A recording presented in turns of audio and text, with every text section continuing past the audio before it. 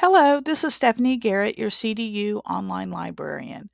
I'm coming to you today to help you get logged in correctly into the CDU online library so that your access to the database resources authenticates correctly.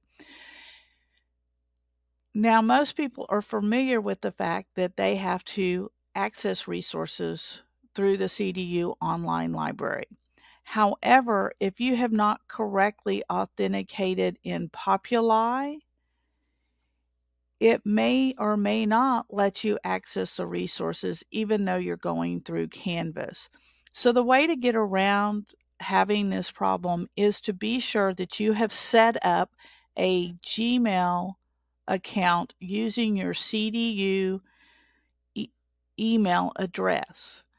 And then you can log into Google Chrome using your CDU email and it will authenticate you in Populi. And then you can log into Canvas from Google Chrome and then go to the CDU online library. Now, if you're not sure if you have done this or not, one way to check is when you open Google Chrome, you can come over here and you see I have my picture. You may have an initial or an avatar. And if I hover over it, you can see that the Google account that I am using is my CDU email address. And so I know that when I log in with this, it has already authenticated me in Populi. And then I'm going to go over to Canvas, which I have saved as a bookmark. And I will once again authenticate in Canvas by logging in. And then when I come over here to Library,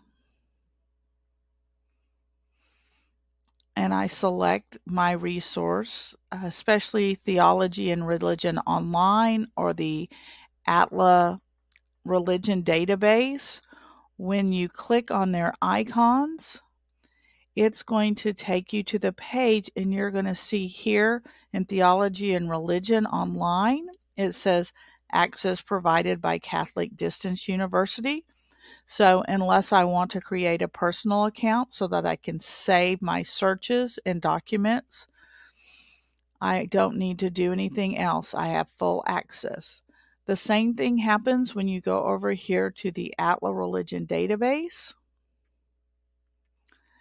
and you click on the graphic.